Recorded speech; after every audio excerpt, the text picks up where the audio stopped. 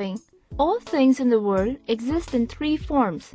These are solid, liquid, and gas, or air.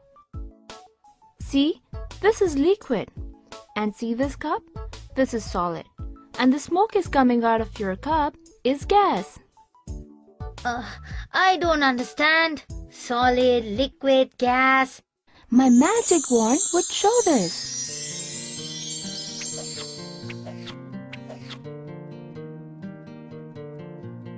See, here are three forms of water. Can you tell? Yes, this is solid. Oh, this is liquid. And this is gas. Do you want to see the difference among solid, liquid, and gas? Yes, but how? Let's become very small and see these things from inside. Let's first enter the solid. Oh, what are these small things? These are small lumps. Everything in the world is made of small molecules.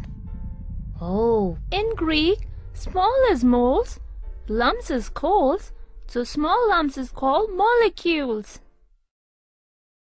In Greek language, small is moles, lumps in coals, so small lump is called molecules. Oh, it is very tight here. I can't even move my hands. Molecules in solid are very close to each other, and so they have less space to move. That is why they move very slowly. Now I know. They are very tightly packed. That is why they have a definite shape. Now let us move into liquid.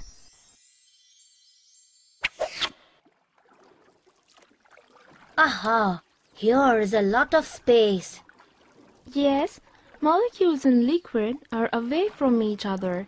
That is why they are able to move fast. Oh, they are not tightly packed, so they can go in any container and would take that container's shape. Liquid molecules are apart and big they take container shape. Let's see how liquid changes shape. See, I was right. You put liquid in any container and it would take that shape, right?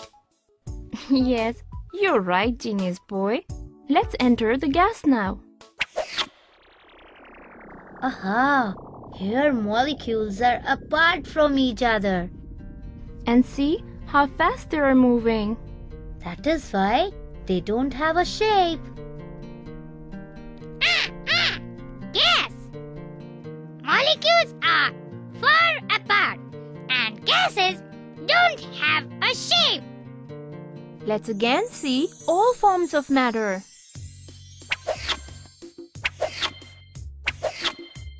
So, this is solid. Yes, that is why it has a definite shape.